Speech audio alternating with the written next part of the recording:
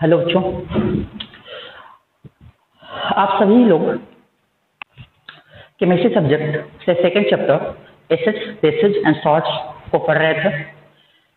इस चैप्टर में हम लोग शुरू से लेकर पहुंच चुके थे उस टॉपिक तक जहां पर आपको पढ़ना था कि हम कॉमन सॉल्ट से किस तरह के केमिकल्स को प्राप्त कर सकते हैं। आपने लास्ट वीडियो जो देखा था, उस लास्ट वीडियो में आपको बताया गया था कि कॉमन सॉल्ट से जिस केमिकल को हम प्राप्त करेंगे वह केमिकल मेनली हो सकता है washing soda, caustic soda, baking soda और उसके साथ कुछ और बाई प्रोडक्ट्स के रूप में भी हमें प्राप्त होते हैं। तो आज का आपका टॉपिक जो है इसमें हम लोग समझने वाले हैं उसने एक केमिकल के बारे में जो है तो हमारे लिए बहुत ही कॉमन बट वो बहुत ही इंपॉर्टेंट यानी कि मुख्य रूप से हमें प्राप्त होता है कॉमन सॉल्ट से। अगर हम यहाँ पर बात करते हैं कॉमन सॉल्ट की, तब कॉमन सॉल्ट एक रॉ मटेरियल के रूप में आ जाता है और उसी को हम यूज करते हैं प्राप्त करने के लिए प्रोडक्ट्स को। तो कॉमन सॉल्ट को हम रिएक्ट करवाते हैं यहाँ पर और रिएक्टेंट होते हैं, रिएक्शन करने वाले होते हैं, तब हमें वह एक प्रोडक्ट प्रोवाइड करता है, एक उत्पाद हमें देता है। लास्ट वीडियो में आपने देखा था कि किस प्रकार से वॉशिंग सोडा जो है उसे हम प्राप्त कर सकते हैं, वॉशिंग सोडा को कैसे प्राप्त किया जाता है। अब आज का वीडियो जो है इसमें हम लोग समझेंगे कि किस प्रकार से हम प्राप्त कर सकते हैं बेकिंग सोडा को। यानी कि आज का टॉपिक आपका जो है इसमें हम लोग पूरी तरह से बेकिंग सोडा के ऊपर फोकस रखने वाले हैं। आज के टॉपिक में हम लोग बेकिंग सोडा से रिलेटेड जिन चीजों को पढ़ेंगे उसमें सबसे पहले हमें जानना है कि बेकिंग सोडा क्या होता है, उसका इंट्रोडक्शन, परिचय क्या है। इसके बाद हमें जानना है कि बेकिंग सोडा को हम कैसे प्रिपेयर कर सकते हैं, कैसे तैयार कर सकते हैं। इसके बाद हमें जानना है तीसरे नंबर पर कि बेकिंग सोडा का प्रॉपर्टी क्या होता है, उसका अपना प्रॉपर्टी क्या है। और फिर हमें जानना है कि बेकिंग सोडा को हम यूज कहाँ करेंगे, किस प्रकार से करेंगे। यानी कि बेकिंग सोडा से रिलेटेड यहाँ पर 4 चीजों को समझना है, जिसमें उसका यूज, उसका प्रिपरेशन, उसका प्रॉपर्टी और उसका इंट्रोडक्शन, ये चारों शामिल है। तो चलिए अब शुरू करेंगे।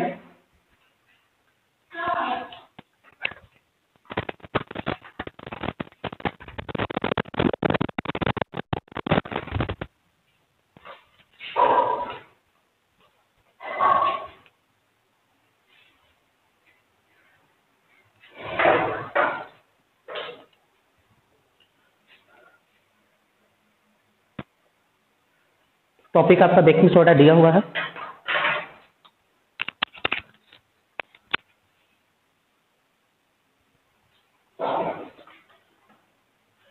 सबसे पहले इंट्रोडक्शन, बेकिंग सोडा है क्या, बेकिंग सोडा किसे बोलेंगे, उसका इंट्रोडक्शन सबसे पहले देख लेते हैं।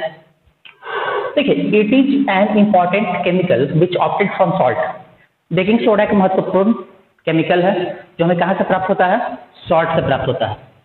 Sodium हाइड्रोजेनोकार्बोनेट is it's chemical name. तो बेकिंग सोडा तो यहाँ पर कॉमन नेम हो गया, बोलचाल के भाषा में हम लोग उसको इस्तेमाल में ला सकते हैं। अगर आप किसी शॉप दुकान में जाते हो तब आप वहाँ पर बेकिंग सोडा बोल कर लोगे, ठीक है। अगर आप उस दुकान वाले से जहाँ से आप रोजमर्रा का सामान लेते हैं, खाने पीने की चीजें लाते हैं, अगर आप वहाँ पर बोलते हैं सोडियम हाइड्रोजेनोकार्बोनेट दीजिए, सोडियम बाइकार्बोनेट दीजिए, तो पॉसिबिलिटी है कि वो ना समझ पाए। तो बेकिंग सोडा जो है ये कॉमन रूप से इस्तेमाल में लाया जाने वाला नाम होता है। तो यहाँ पर जो है बेकिंग सोडा एक बहुत ही महत्वपूर्ण केमिकल है जो हमें प्राप्त होता है सॉल्ट से, ठीक है। इसको हम लोग यहाँ पर सोडियम हाइड्रोजेनोकार्बोनेट के नाम से जानते हैं, यह उसका केमिकल नेम हो गया। NaHCO3 इसका केमिकल फॉर्मूला है। तो NaHCO3 को हम लोग 2 तरह से पढ़ेंगे, या तो उसको हम बोलेंगे सोडियम बाइकार्बोनेट जैसे कि आपको यहाँ पर दिया गया है, ठीक है ना, और सोडियम हाइड्रोजेनोकार्बोनेट। तो हम लोग इसको यहाँ पर समझेंगे कि NaHCO3 का मतलब होता है सोडियम हाइड्रोजेनोकार्बोनेट या होता है सोडियम बाइकार्बोनेट। तो यहाँ तक आप ये जान चुके हैं कि बेकिंग सोडा जो है उसे हम लोग सोडियम हाइड्रोजेनोकार्बोनेट या सोडियम बाइकार्बोनेट के नाम से जानते हैं। लेबोरेटरी में अगर आप जाओगे, अगर आप वहाँ पर इस्तेमाल करोगे तो आपको ये नाम मिलेगा। और उसका फॉर्मूला क्या होता है, NaHCO3। इसके अलावा एक और बात इसके साथ जुड़ी हुई है कि it is sometimes added to food and help to cook that food fast. इसको कुछ समय हम क्या देखते हैं, कभी कभी इसको फूड में लिया जाता है, फूड के साथ इसको ऐड किया जाता है। मतलब कि आप कोई खाना बना रहे हैं ना, जैसे मान लेते हैं कि चना जो आता है, काबुली वाला जो बड़ा वाला चना जो आता है, उसका अगर हम सब्जी बनाने वाले हैं, छोला बनाने वाले हैं, तब वहाँ पर इसको यूज किया जाता है उसको जल्दी से पकाने के लिए, या अपने भटूरे वगैरह में भी देखा होगा इसका इस्तेमाल किया जाता है। तो यहाँ पर क्या देखते हैं कि इसका कहीं कहीं यूज किया जाता है खाना जो होता है, जो हम लोग खाना बना रहे होते हैं उसके साथ में यूज किया जाता है उसको तेजी से पकाने के लिए। तो ये तो इसका इंट्रोडक्शन हो गया, बहुत ही छोटा सा इंट्रोडक्शन हो गया, बहुत बड़ा नहीं है, इसके बारे में सब जानकारी आपको दिया गया है। अब यहाँ पर हम जो सेकेंड टॉपिक जो है वह समझने वाले हैं कि production of sodium hydrogen carbonate, यानी कि बेकिंग सोडा जो इसको कैसे प्रोड्यूस किया जाता है, इसको हम कैसे प्रोड्यूस कर सकते हैं, कैसे इसको हम बना सकते हैं, इसका प्रोडक्शन कैसे होता है, इसका उत्पादन कैसे होता है। देखिए, जैसा कि आप जान रहे हैं कि हम सोडियम क्लोराइड यानी कि कॉमन सॉल्ट का ही यूज करेंगे रॉ मटेरियल के रूप में, और वहीं से हम प्राप्त करेंगे अपना प्रोडक्ट जो है, जिसे हम लोग किस नाम से जानते हैं, बेकिंग सोडा के नाम से जान रहे हैं उसे। तो NaCl तो खैर होगा ही, ये तो बेसिक यहाँ पर हो गया रॉ मटेरियल या रिएक्टेंट। तब यहाँ पर हम क्या देखते हैं कि कोल्ड और कॉन्सेंट्रेटेड जो होता है, कोल्ड और कॉन्सेंट्रेटेड सॉल्यूशन जो होता है किसका, सोडियम क्लोराइड का, जिसे हम लोग ब्राइन के नाम से जानते हैं, इसको रिएक्ट करवाया जाता है किससे, अमोनिया से रिएक्ट करवाया जाता है, ठीक है ना। और यहाँ पर क्या है, वाटर है और कार्बन डाइऑक्साइड है। तो जब यहाँ पर हम देखते हैं कि सोडियम हाइड्रोजन कार्बोनेट को प्रोड्यूस करने के लिए हम देखते हैं कि यहाँ पर ब्राइन जो होता है यानी कि कंसंट्रेटेड जो है, यहाँ पर कुल जो है ठंडा जो है NaCl सॉल्यूशन, उसको हम NH3 से रिएक्ट करवाते हैं, H2O और CO2 यहाँ प्रेजेंस होगा रिएक्शन के दौरान। तब हम देखते हैं कि यहाँ पर फॉर्म होता है NHCO3, यानी कि यहाँ पर क्या बनता है, बेकिंग सोडा बनता है, और साथ में यहाँ पर बन रहा है एक और बाई प्रोडक्ट के रूप में अमोनियम क्लोराइड NH4Cl। तो बेकिंग सोडा को प्राप्त करने का, को बनाने का सीधा तरीका क्या है कि हम NaCl जो है यानी कि ब्राइन जो है उसको हम रिएक्ट करवाएंगे, किससे करवाएंगे, अमोनिया से करवाएंगे, तब हमें NHCO3 प्राप्त होगा, तब हमें सोडियम हाइड्रोजन कार्बोनेट या सोडियम बाइकार्बोनेट या बेकिंग सोडा प्राप्त होगा। तो ये तो हो गया प्रोडक्शन कि कैसे हम प्रोड्यूस कर सकते हैं, प्राप्त कर सकते हैं। अब यहाँ पर तीसरा टॉपिक जो है वो है प्रॉपर्टीज समझना।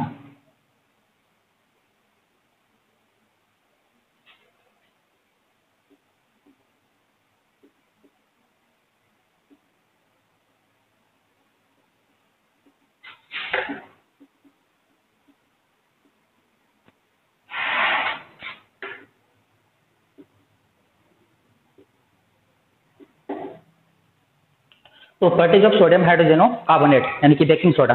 तो बेकिंग सोडा का प्रॉपर्टी क्या होता है, ठीक है।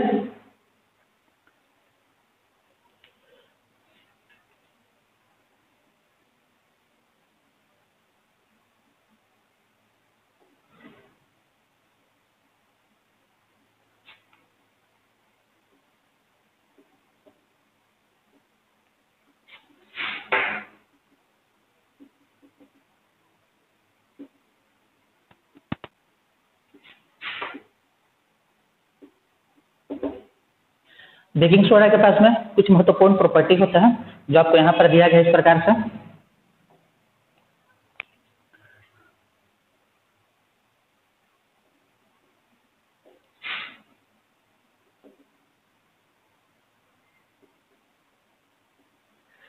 तो बेकिंग सोडा के पास में जो भी महत्वपूर्ण प्रॉपर्टी होता है, तो प्रॉपर्टी यहाँ पर दोनों तरह से आप समझ सकते हो। आप या तो उसको देख सकते हो फिजिकल के रूप में, या नहीं तो देख सकते हो केमिकल के रूप में। तो उसके पास कुछ फिजिकल प्रॉपर्टी होगा या कुछ केमिकल प्रॉपर्टी होगा। तो यहाँ पर क्या देखते हैं कि ये जो सोडियम हाइड्रोजन कार्बोनेट है कि बेकिंग सोडा आपको जो दिखाई पड़ रहा है, इसमें शामिल होता है, क्या शामिल होता है, इसमें शामिल होता है व्हाइट क्रिस्टल्स, व्हाइट क्रिस्टल्स।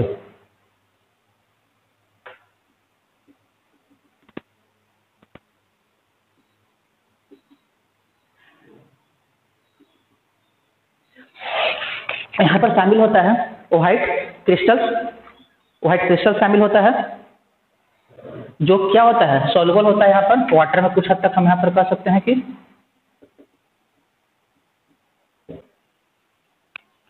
ठीक है। दूसरा प्रॉपर्टी यहाँ पर देख लेते हैं, इसका सेकंड प्रॉपर्टी क्या है। सेकंड प्रॉपर्टी की ओर अगर हम जाते हैं तब क्या देखते हैं कि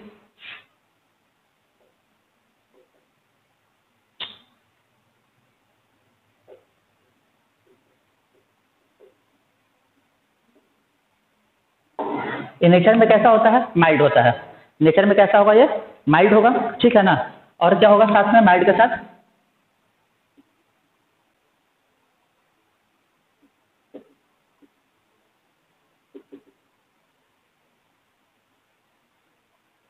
माइल्ड होगा और कैसा होगा, नॉन कोरोसिव होगा, माइल्ड और नॉन कोरोसिव होगा नेचर में, इसको याद रखिएगा हमेशा। इसके साथ देखते हैं कि सोल्यूशन जो होता है सोडियम हाइड्रोजन कार्बोनेट का वाटर में, ये माइल्डली अल्कलीन होता है। अगर मान लेते हैं कि यहाँ पर जो सोडियम हाइड्रोजन कार्बोनेट जो हम प्राप्त हो रहा है उसको हम वाटर में अगर लेकर अगर हम सॉल्यूशन तैयार करेंगे तो माइल्डली अल्कलीन होता है वह सॉल्यूशन जो होता है सो। तो यहाँ पर दो प्रॉपर्टी हमने इसका देख लिया, अब हम एक और प्रॉपर्टी है उसको भी देख लेते हैं।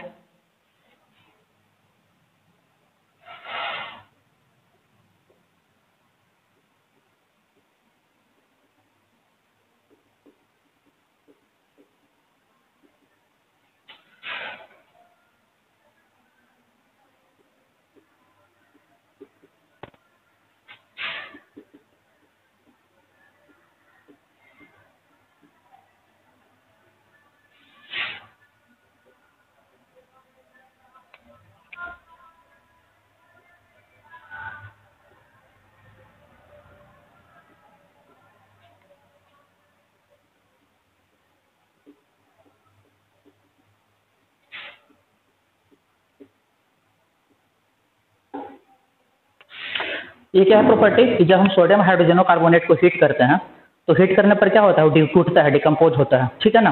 किसमें टूटता है, यहाँ पर, तो वो टूटता है यहाँ पर डिकम्पोज होता है सोडियम कार्बोनेट में, कार्बन डाइऑक्साइड में, और साथ में यहाँ पर वाटर बनता है, ठीक है। तो इसको हम यहाँ पर लिख सकते हैं एज अ रिएक्शन।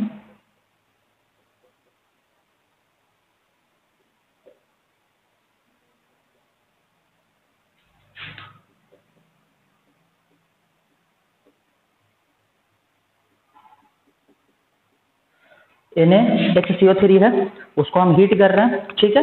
हीट करने पर वो डिकम्पोज हो रहा है, Na2CO3 सोडियम कार्बोनेट बन रहा है, कार्बन डाइऑक्साइड रिलीज हो रहा है, साथ में इधर वाटर बन रहा है, ठीक है। इसको बैलेंस करना जरूरी है क्योंकि यहाँ पर सोडियम का हम देख रहे हैं कि आपको दिखाई पड़ रहा है दो एटम, यहाँ पर एक ही है तो आगे हम 2 लगा देते हैं। अब सब इक्वल हो गया है, टोटल बराबर हो गया है यहाँ पर।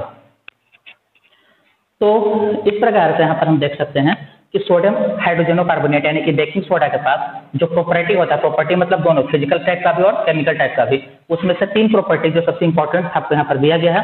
पहला कि व्हाइट क्रिस्टल्स उसमें शामिल होते हैं जो फ्रेंडली यहाँ पर सोल्युबल होता है वाटर में। दूसरा माइल्ड होता है नेचर में और नॉन कोरोसिव होता है। तीसरा उसको हीट करेंगे तब क्या होगा, वो डिकम्पोज हो जाएगा, टूट जाएगा, और क्या बनेगा, सोडियम कार्बोनेट, कार्बन डाइऑक्साइड और वाटर। यानी किस प्रकार से यहाँ पर हम इसके प्रॉपर्टीज को स्टडी कर सकते हैं और समझ सकते हैं। अब इसके साथ में एक टॉपिक और रह जाता है बचा हुआ, ये जो एक टॉपिक और बचा हुआ है इसके साथ में, उस टॉपिक को हम लोग यहाँ पर जानेंगे यूजेज के नाम से।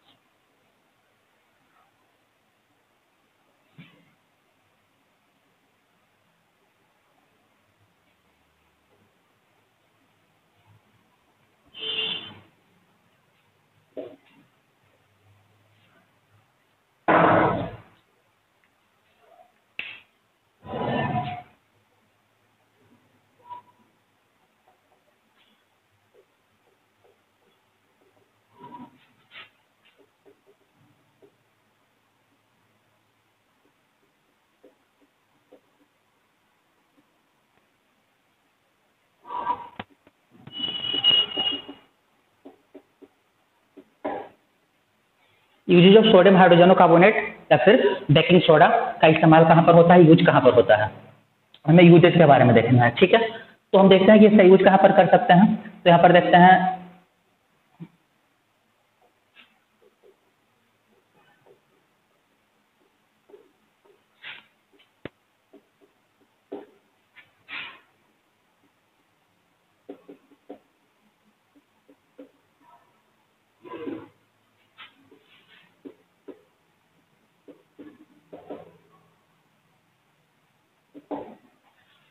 बेकिंग सोडा का कुछ महत्वपूर्ण यूज इस प्रकार का होगा। सबसे पहला होगा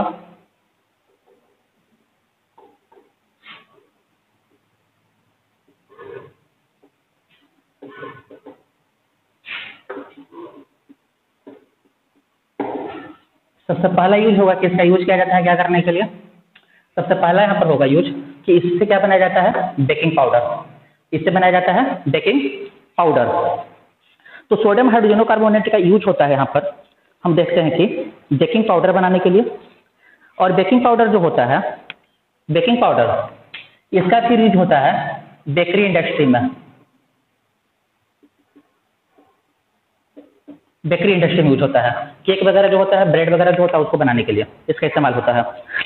यहाँ पर बेकिंग पाउडर जो होता है एक मिक्सचर होता है, यानी कि जो आप बेकिंग पाउडर देख रहे हो ना, एक मिक्सचर है, ठीक है। यह किसका मिक्सचर होता है? यह मिक्सचर होता है यहाँ पर बेकिंग सोडा का और एक एडाइबल जो होता है एसिड, यानी कि इसमें क्या शामिल है? इसमें शामिल है बेकिंग सोडा और एडाइबल एसिड, जो हो सकता है कौन सा acid? Tartaric acid, tartaric acid, ठीक है। तो ये दोनों यहाँ पर जो होता है पाया जाता है, किसमें पाया जाता है? ये बेकिंग पाउडर में, ठीक है। तो जब यहाँ पर वाटर हम लेते हैं ना, जब वाटर यहाँ पर मिलाया जाता है बेकिंग पाउडर के साथ, तब क्या होता है? रिएक्शन होता है दोनों के बीच में और रिलीज होता है कौन सा गैस? कार्बन डाइऑक्साइड गैस, इस प्रकार से। और इसी प्रॉपर्टी के बेसिस पर, यानी कि जो केमिकल प्रॉपर्टी हम देख रहे हैं ना, इसी केमिकल प्रॉपर्टी के बेसिस पर हम देखते हैं कि ये जो ब्रेड वगैरह जो होता है या जो भी केक वगैरह जो तैयार किया जाता है, वो अंदर से सॉफ्ट रहता है, ठीक है ना, फॉल्टी रहता है अंदर से। यही कारण होता है। इसका दूसरा यूज कहाँ पर होता है? इसका दूसरा यूज होता है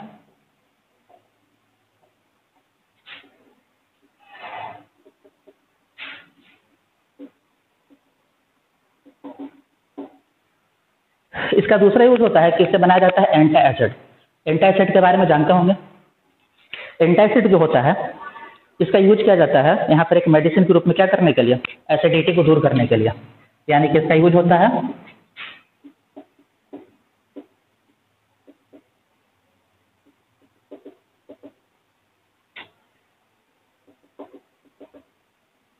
इसका यूज होता है रिमूव करने के लिए, क्या? एसिडिटी को, ठीक है।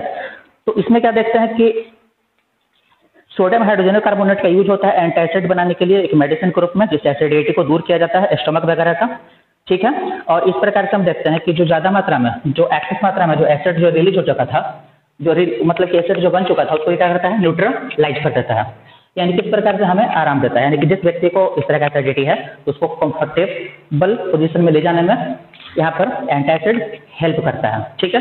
तो यहाँ तक हमने दो प्रॉपर्टीज को देख लिया है, समझ लिया है। अब इसके साथ एक और प्रॉपर्टी होता है जहाँ पर उसका यूज होता है एज ए फायर एक्सटिंग्विशर, उसके बारे में हम लोग नेक्स्ट वीडियो में देखेंगे।